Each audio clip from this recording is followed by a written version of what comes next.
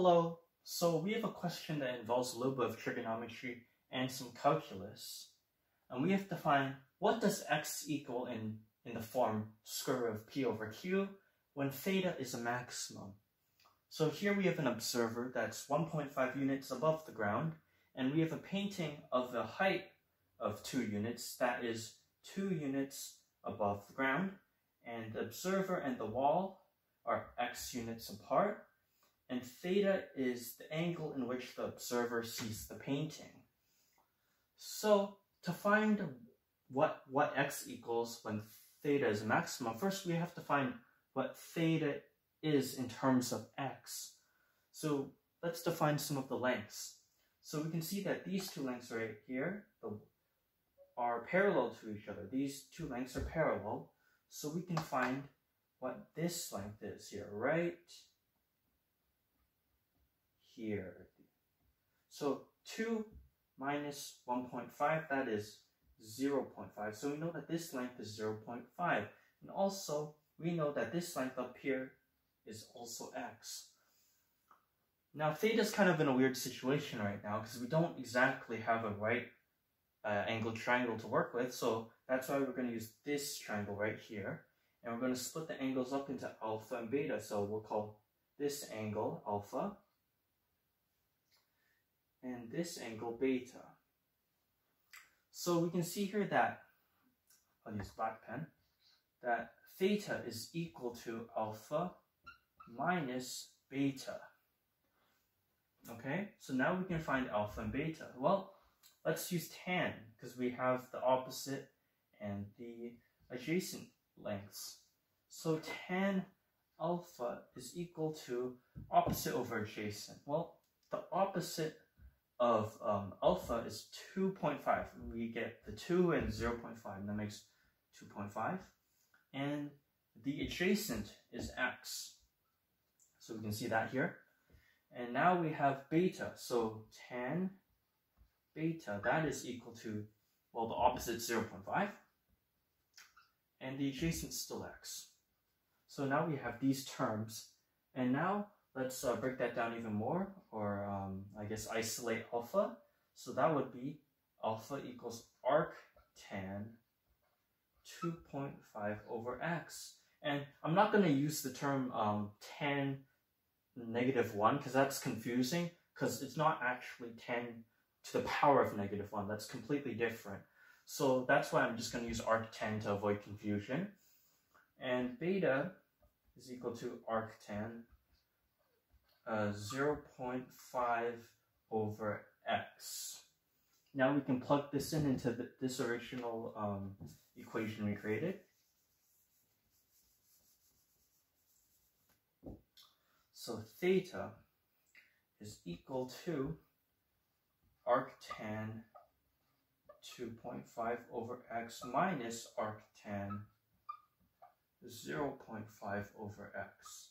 And now we have theta in terms of x, but now we have to make it a maximum. So now we have to find the derivative of this equation. So we'll start out with d theta dx, and we'll start with the arctan here. So if f of x equals arctan x, then f prime of x is 1 over 1 plus x squared. So we'll start with that, where x is actually 2.5 over x. We have to square that. And now we have to apply the chain rule. So we can see here that there's a 2.5x. That's equal to 2.5x to the negative 1. And the derivative of that is negative 2.5x to the negative 2. We're applying this rule right here, where we have to move this negative 1 to the coefficient, and then we have to subtract 1 from negative 1, which is negative 2. So we can just put that over here, and now we have negative 2.5 x to x to the negative 2. Now we can apply the same thing with this, minus 1 plus 0.5 x squared, because this is 0.5 now. Make that look a little bit better. And now we can apply the chain rule.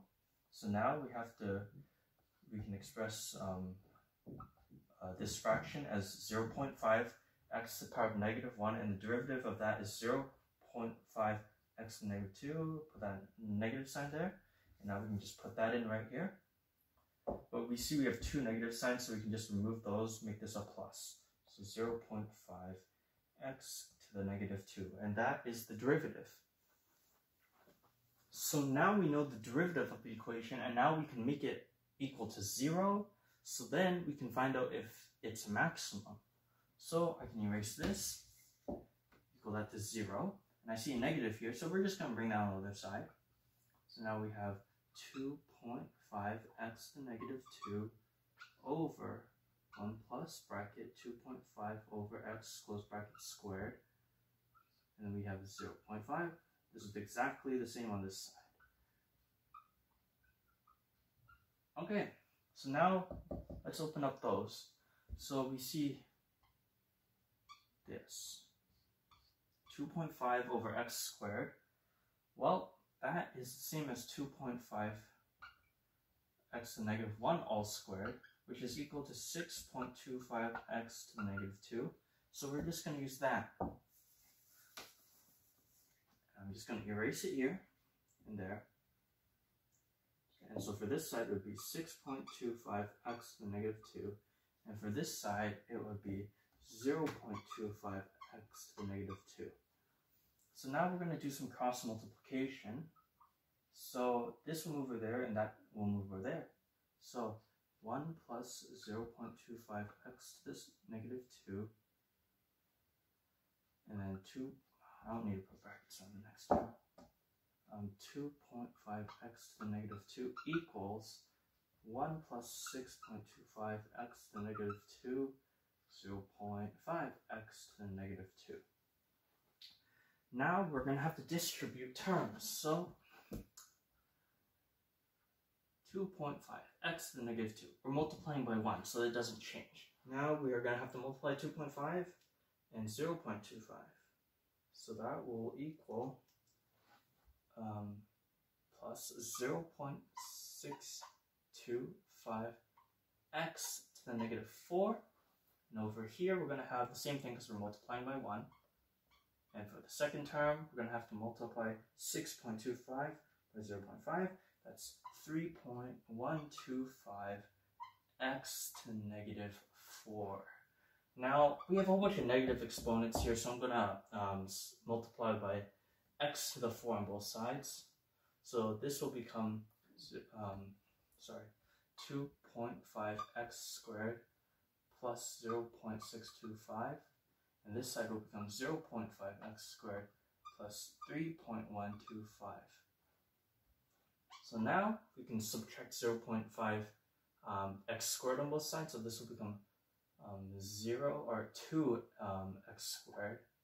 And this side, well, we're going to be subtracting as it's going to be 3.125 minus 0.625.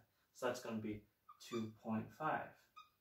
So now we can divide on both sides, and that is going to be equal to 2.5 over 2. And now we square root both sides, and that we're going to get an answer that looks like this. Now we're not finished yet, so let's move over here.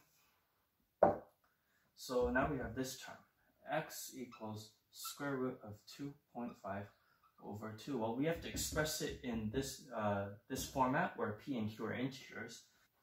Okay, so now we're at this point where x equals the square root of 2.5 over 2.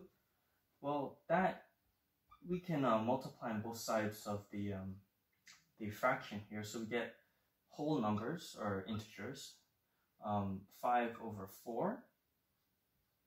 Now we can just only apply that square root to the top, the integer, or the top numerator, and we will have the square root of 5 over 2, and yeah, and we didn't use negative. We didn't use negative 2 because distances can't be negative. So the answer is when theta is a maximum, x equals the square root of 5 over 2.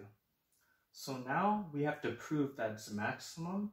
So what I've done here is I've written out our first derivative equation again, and I've plugged in values of x that are slightly more and slightly less than the answer we got. So as you can see, when we set x to something that's slightly less than the answer we got as the maximum, we get a first derivative that is more than 0. And if we do it for an x value that's slightly greater, we get a first derivative value that is slightly less than 0. So this is what it would look like. So when we decrease x, then we get this slope here, which proves that it's not a minimum. And this is important because we may have gotten a value that was a minimum, which meant that it would look like this instead. But now we've proven that's maximum. Thank you.